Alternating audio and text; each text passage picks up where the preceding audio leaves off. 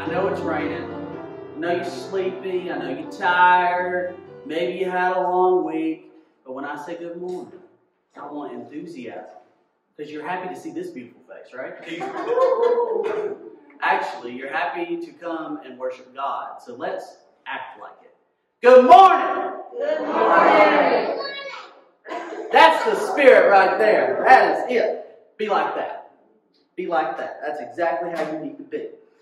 Good morning and welcome back to another Sunday service here at Glencoe United Methodist Church. I'm glad that you are here, that you braved this flood that we're having. I made the joke earlier that someone, if they need an ark, I know a guy. And if you've never heard that before, I'm sorry for doing it now. But I am glad that you are here to worship with us this day, and I am glad that you can be in the house of the Lord so that way we can worship Him steadfastly. Now, it is important that before we get started with our announcements and such, I have a critical announcement that you might want to know before you come in next week. We are not going to be in here anymore as of next week. We are going to try out the sanctuary again. And so you will see as you're leaving that it's marked where certain pews are marked off. We're not sitting in those pews, okay? If you can't get into that pew, of course, if you're above this tall, then you cannot sit there. And the reason we're doing that is we're trying to socially distance people in our pews. So just try to keep that in mind and try to stagger as best as you can throughout the sanctuary. So that way we don't have to worry about people breathing on the back of your neck and everything during this time. Any questions about all that? Clear as mud? Good. All right, so our announcements for today. First off, don't forget we have Trunk or Treat coming up this Saturday. It's going to be from 4 to 6, and it's going to be a lot of fun, as always. If you've got a trunk in mind, come on down. And if you're going to hand out candy, please either hand out the candy yourself or put them in like little treat bags or candy bags so that way kids don't have to go grabbing all at the same time. We don't want to spread germs if we don't have to. So just be creative and smart about that. We are going to be having food. We're going to have hot dogs, chips, and drinks if you want that, but it'll be to go. So we're going to cook them ahead of time. We're going to wrap them, and then you can purchase them. And then, of course, we'll have condiments for you and everything like that. And you can choose your chips and drink. Does that make sense? Everybody okay with that? I know we hadn't had hot dogs in a while, so I figured it'd be a nice relief to have some hot dogs again, right? I know I've missed hot dogs. I'll be one of the first to admit I haven't really eaten a hot dog since we quit doing Wednesday night meals last night. And I'm kind of sad. I need hot dogs in my life. I'm sorry. But speaking of food, we're going to have the Brunswick stew.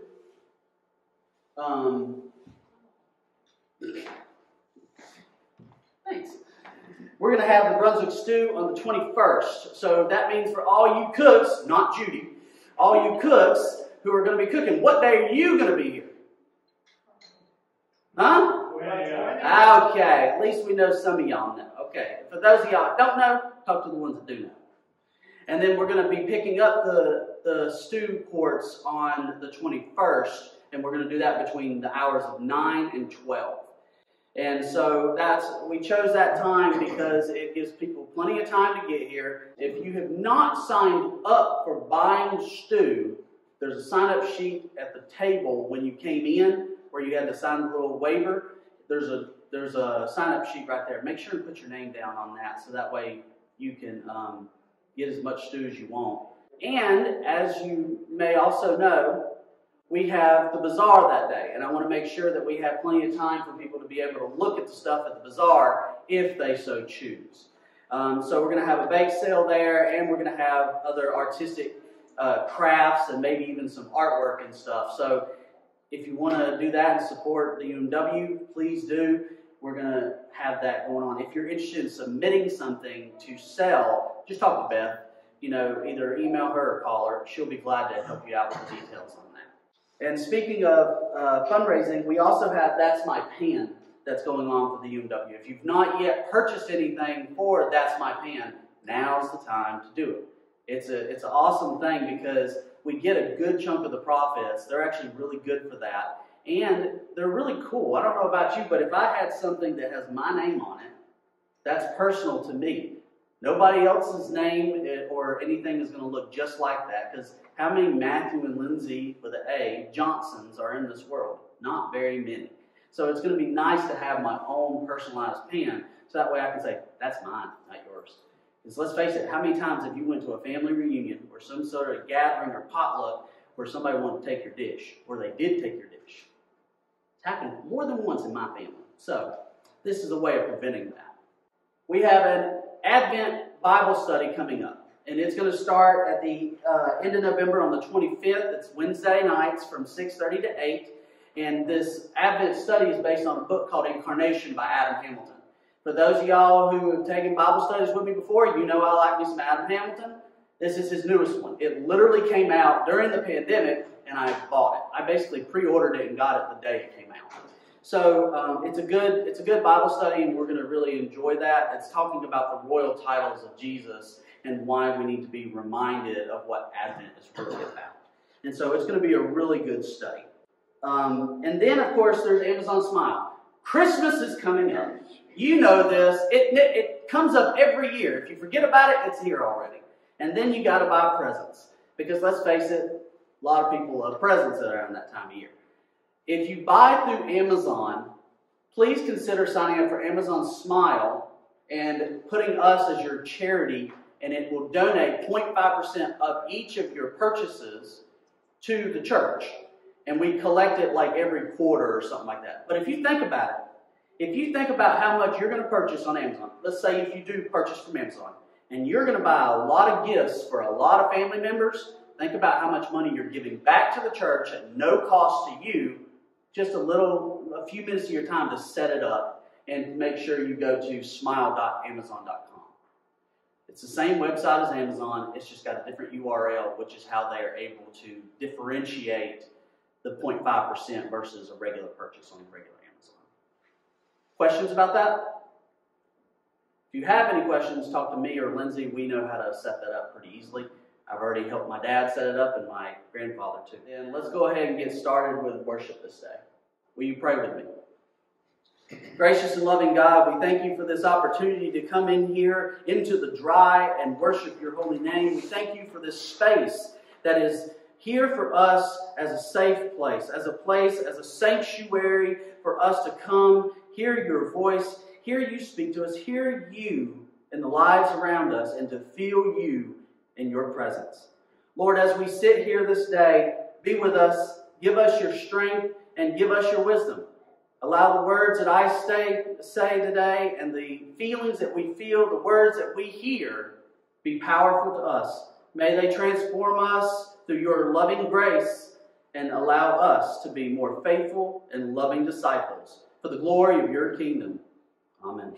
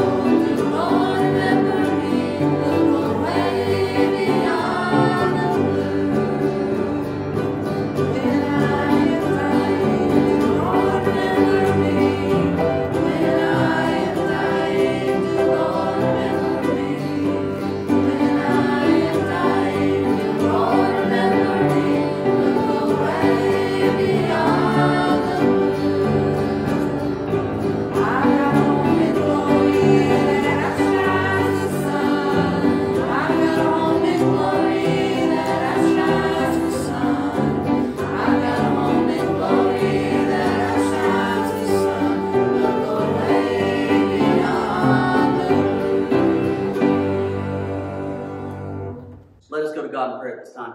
Let's pray. Gracious and loving God, we thank you for this day and for these people. We thank you for the opportunity to gather in this space as your loving and humble children.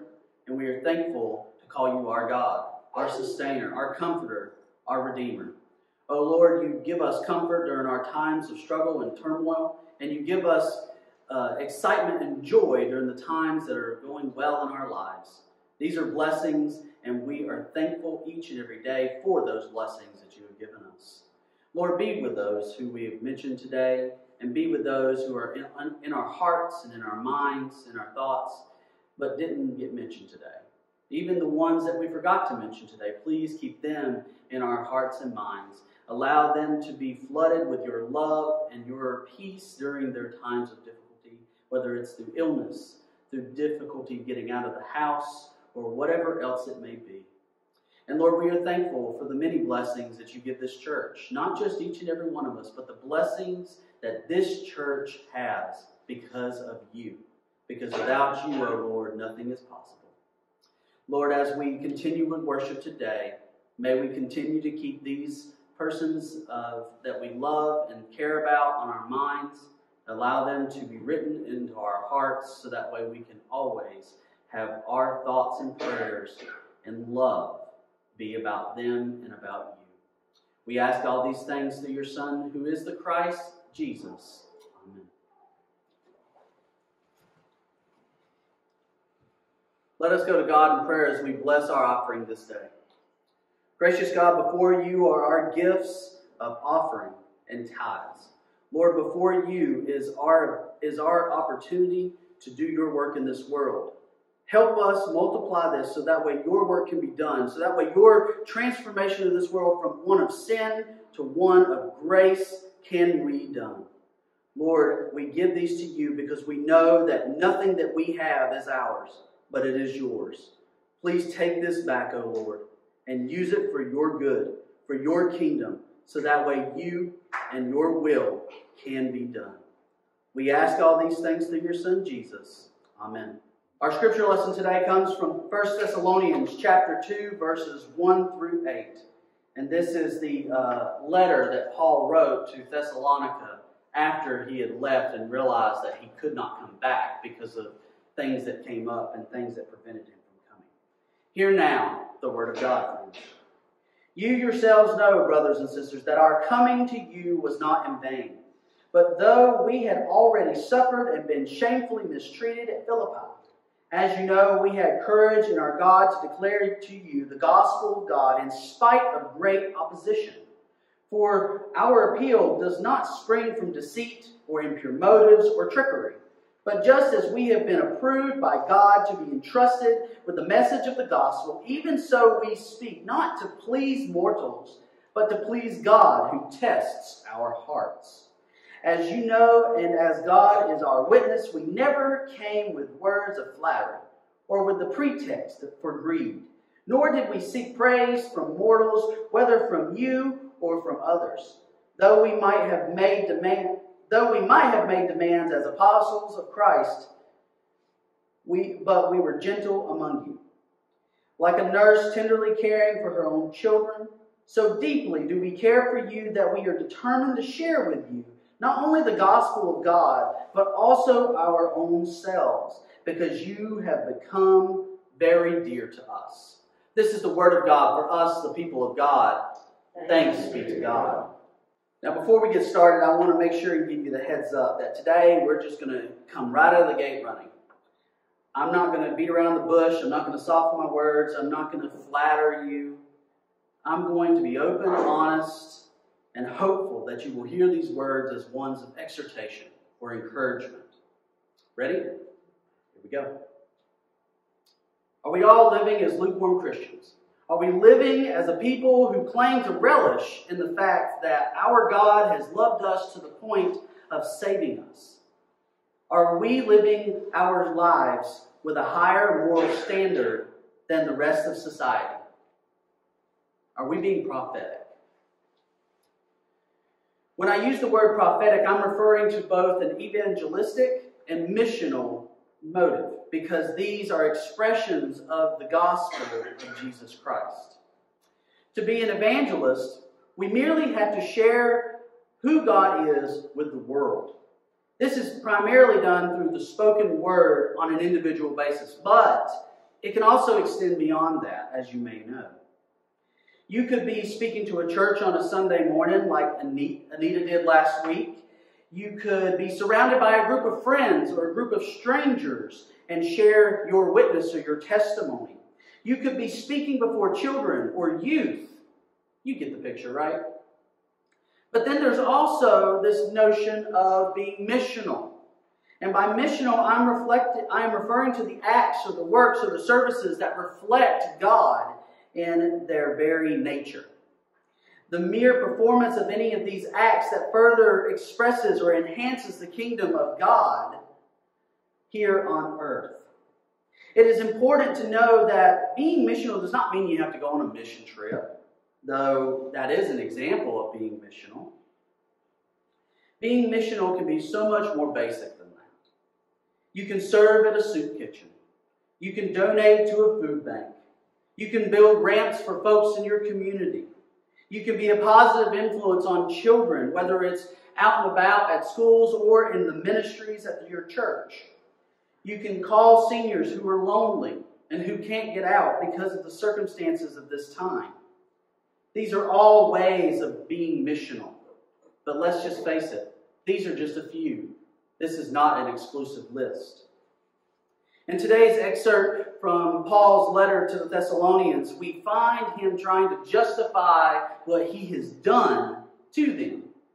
He has been trying to prove to the Christians of Thessalonica that he and his fellow apostles were sent from God and that they were there to spread or share truth, not fiction. It was not uncommon for philosophers of the day to come into these towns and speak of morality or prophecy. And in fact, what they were doing was trying to have personal gain or monetary gain. So Paul and the other disciples had to be distinguished or separated from these untrustworthy influencers. And as Paul is trying to remind the Thessalonians why he is to be trusted, he reiterates some key aspects of his ministry leading up to his time in Thessalonica, primarily his suffering in Philippi. If we took a look at the book of Acts, chapter 16, we would find where Paul and Silas are actually imprisoned in Philippi. Who here remembers this story in Acts? 1, 2, 2. It's a good thing we're talking about it today. So, Acts 16, what happens is Paul and Silas are in Philippi. They had just recruited Timothy, and now they're going up and down the road. They're talking and they're prophesying and preaching and teaching. And what's happened? This fortune teller, this Gentile fortune teller, has come up behind them and was telling the fortune as they go along. And he got so sick and tired of it, he turned around and cast out the spirit from her. And you can imagine how mad that family was when their money-making daughter just lost her job because she no longer had that fortune-telling ability. And so what happened was they were upset, and Paul and Silas ended up being imprisoned and beaten because of it. Now, what's really important here is that Paul and Silas shouldn't have been beaten. They actually shouldn't have been beaten because they were Roman citizens, and you don't beat Roman citizens publicly, according to my sources that I was reading. So that was actually a problem. And then when they're released, if you look at how they are released and the words and everything, it actually tells you that Paul said, no, they're not just released. You tell them to come down here and release us themselves. He wouldn't let the jailer just release them.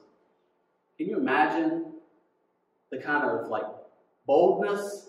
Hey, you can go from the jail. I don't know about you, but if I was put in jail, I'd be running out the door. But no, he's like, you get that magistrate down here and say, you tell me that I'm free to go. He was wanting to make a statement. Anyways, I digress. After their miraculous release, like I said, read Acts 16 and you'll learn more about that. Paul, Timothy, and Silas traveled to Thessalonica, where Paul preached and professed his faith in Jesus in the synagogues. Now, this was custom of Jews at that time.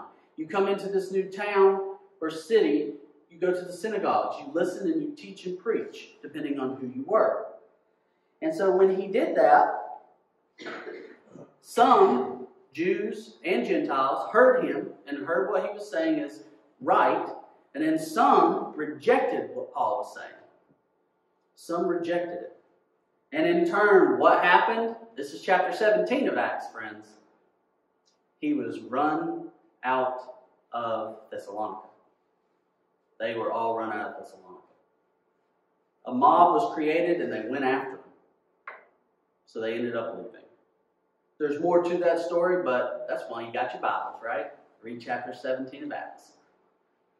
Well, that's where we come to here in the 1 Thessalonians. He's reminding the people that he and they, the other apostles, were mistreated, primarily in Philippi, but also they were mistreated in Thessalonica. Can you imagine how that probably felt? I can't. I can't imagine being rejected outright and a mob pushing me out the door and pushing me out of the city. That's almost like all y'all coming at me with pitchforks and fire and trying to scare me away. I can't imagine that. But here Paul is writing to the church of Thessalonica, particularly to the Gentiles. In Acts, it puts a lot of focus on the Jews who converted, and then it talks about the Gentiles. In the actual letter in 1 Thessalonians to Thessalonica, you have Paul talking primarily to the Gentiles. And we know this from particularly the first chapter of Thessalonians, because he talks about their idol worship. They're worshiping other gods and how they turned away. And so here he is talking to them. And he's trying to remind them of what happened. And he's trying to tell them who he is, who the apostles are. Because he wants to make sure that it's clear to them that they know that he and the other apostles are not there to deceive. That they're not there to trick them. They're not there to do anything for their own personal gain. If he was wanting to do personal gain, he would try to hype himself up instead of put himself down. It was not common during the time to say, I was in prison, and brag about it. Paul was boasting about being in prison because he was suffering like Christ suffered. That's what's so key here. When he talks about suffering and this mistreatment, he's oftentimes referring to how he is also going through something similar that Christ did. Christ suffered and died. And Paul, if you read his letters, especially the ones like when he's writing from prison and he doesn't know if he's going to live or not, you see him talking about the same thing. And here we can relate that because he is suffering like Christ because Christ was sharing the gospel. And then here he is sharing the gospel and he is suffering because of it. So his life is almost going in a similar direction as Christ's. And that's not confuse it and say he is Christ, because that's not true. But his life is experiencing suffering similar to that of Christ's. Now, why does this matter? And why did I name my sermon, Don't Be Afraid to Be Prophetic? And why did I say talk about evangelism and mission? Because these are ways to be prophetic, just like Paul was prophetic. Paul prophesied, Paul taught, Paul evangelized in everywhere he went. A lot of times he was in prison because of the words he said, not because of the actual actions that he did. The words that he said were more powerful, and they got him put in prison. And missionally, so who here knows that Paul worked with leather as a trade when he was a young man? Who here knew that? One. Paul did. Paul worked with leather as a young man, and that was a trade that he continued for the rest of his life to help make money, so the churches that he started did not have to worry about financially supporting him solely. Yes, they sent him financial support, but most of the time the financial support gained was to go to other churches, not him. He tried to support himself. And why that's important is because in these places, he offered services to people. He offered opportunities for people to work. And it's also important to note that back then, a lot of times the artisans or the people who had these skills to do crafts or to build things or to do anything like that were mostly men. But then in a lot of these places where garments are being made, because sandals are made out of leather back then, tents, certain clothing, a lot of different things like that. When the garments were being made, women also worked side by side with the men, which empowered them to do more in a time where they were not truly empowered that much. So it's amazing to see these wonderful influences taking place. So there is his missional aspect. He's starting churches, he's working, he's providing services, he's encouraging people to do things for the communities to help other churches. He's doing all these great things from place to place to place. If you've not seen a map of his travelings, you should take a look. He was a busy man. He went many places. I can't imagine traveling as far as he did. My feet hurt thinking about it. But here he was doing it. And everywhere he went, he preached the gospel. He spoke about his faith. He talked about who Jesus was. He was so strong and bold in his faith that he had to share it to everyone. In our scripture today, it's hot here. In our scripture today, there's a really cool part, and it is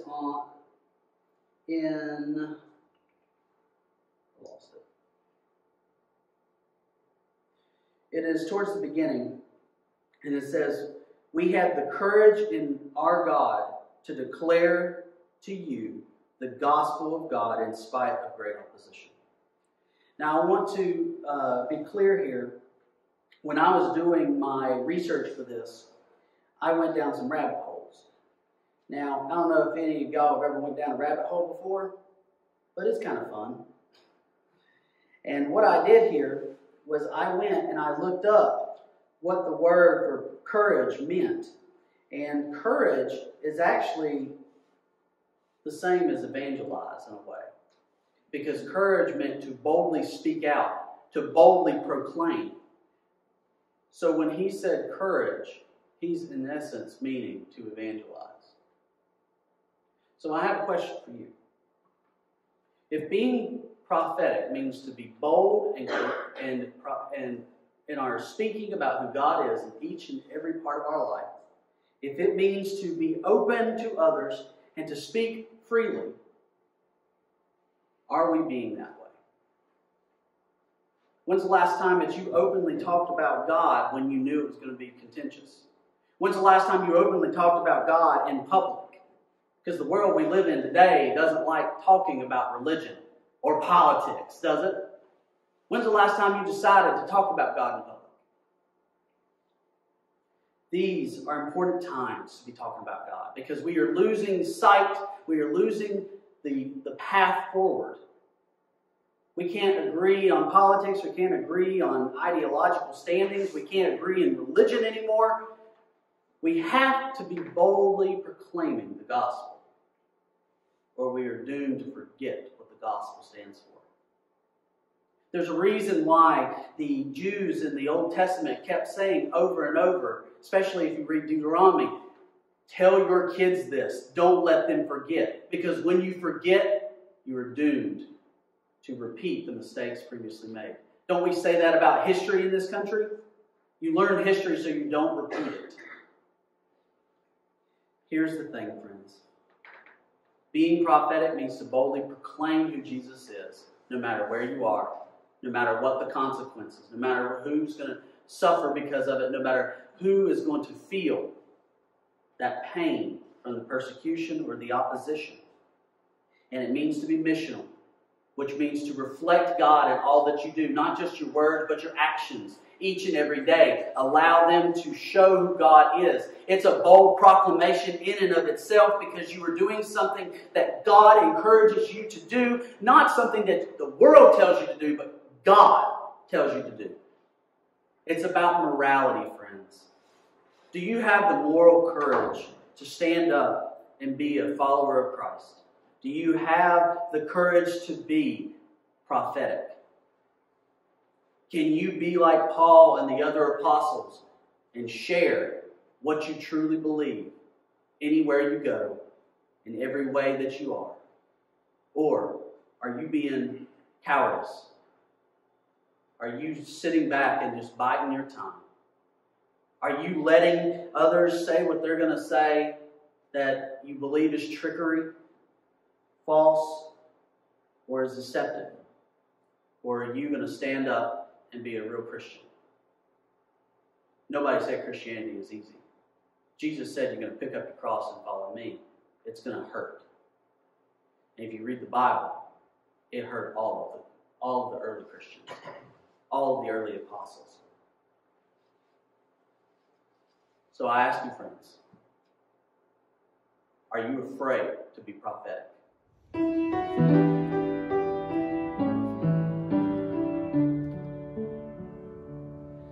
In His time, He makes all things beautiful. In His time, Lord, please show me every day as You're teaching me Your way, that You do just what You say in Your time. In Your time,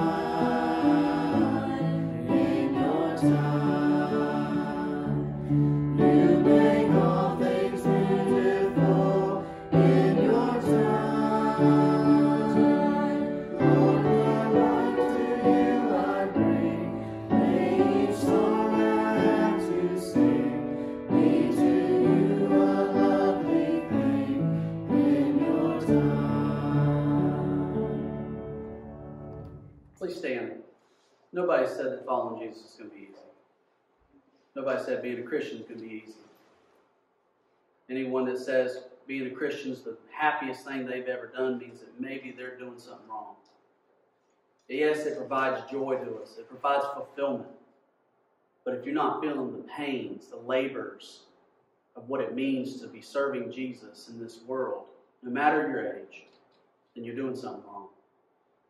Because serving Jesus, being a Christian, is not easy. So as you leave this place, remember to be prophetic. Remember to serve the Lord always through your mission and your evangelism. Share the words of the gospel and live out that gospel each and every day. If you're reading your scriptures, you know what that looks like. Because Jesus did it first, now it's our turn to follow in His footsteps. Because He knows best. He is our Savior, our Christ. If we're not listening to Him, who are we listening to? Can't be any good. Go in peace, friends. Serve the Lord always.